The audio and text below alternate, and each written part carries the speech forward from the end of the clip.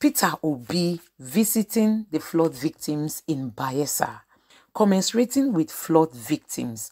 Honestly, he has gone to show them that somebody cares, that somebody understands their feeling, that somebody knows what they are passing through. That is what he has gone to do. And you can see the mood of the people. They are so happy, you know, just merely citing Peter Obi, they are so, so happy. That tells you that Nigerians are not asking for much. We are not asking for much. Just put smiles on our faces. Just little things that Nigerians are asking for.